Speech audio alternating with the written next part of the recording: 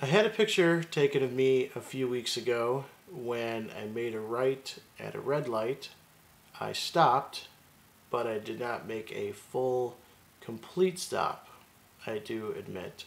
And I went to the mailbox yesterday to see if I was going to get any notification for that, and I did.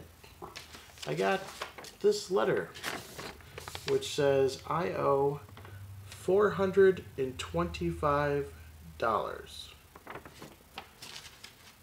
$425 in California for not making a full stop on red.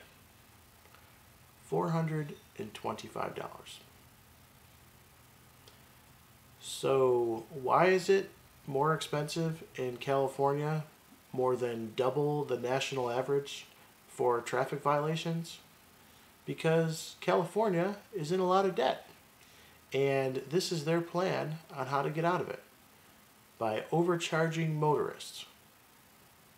$425.